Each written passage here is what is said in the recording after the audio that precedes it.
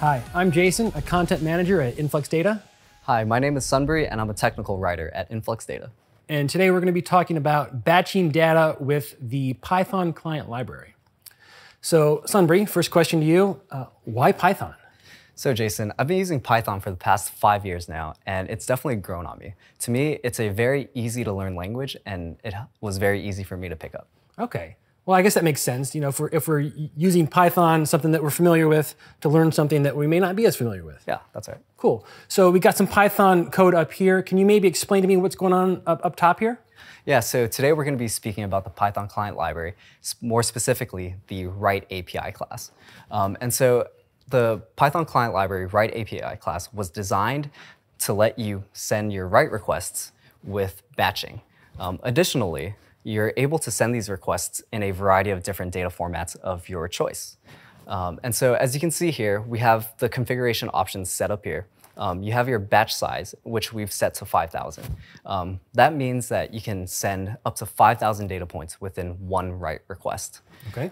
Additionally, we have all these other options, and we have a retry logic that's set up here for you to use. It includes things like max retries, retry interval, and an exponential base for your backoff. Okay, so this is the framework for a batch. This is saying we want a batch, and these are the parameters. And these are pretty consistent across Python, these parameters here? Yeah, so most of these API requests would have something similar to this. Okay, and just to clarify, the value for these are in milliseconds, right? That's correct, yes. All right, cool. So we've established that we want to use batching. Why would we use it? So batching allows you to send your requests with a higher throughput. Essentially, this means that you would be writing your data more efficiently. Okay, so instead of paying to ship every single point individually, you batch them together, send them in bulk. Yes, that's exactly right. You save on travel costs. Yep, just like that. That sounds like a great thing to do. All right, so we've established, like I said, that we want to do batch. We've configured our batch, and now we need to write some data points. We need to fill up we want those 5,000 data points if we can get to it. So what are our options for writing data? Yeah, so as you can see here, we'll go ahead and first instantiate our write API class. And within the write API class, you'll have a write function.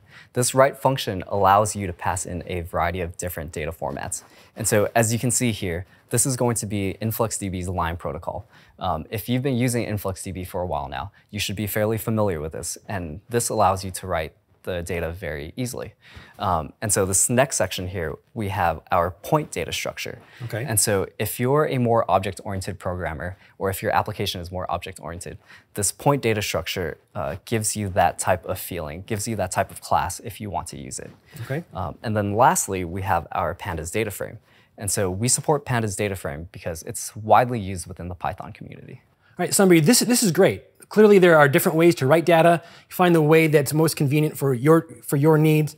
And we can do that all with Python, a language that we're familiar with, and hopefully use that to learn something new that we may not be as familiar with, like Influx. Yeah, so definitely. Sounds really, really useful, really powerful. So thanks for covering all this for us. Of course. Hopefully that was useful for you as well. And if you need more information, you can check out our docs, and we can't wait to see what you build.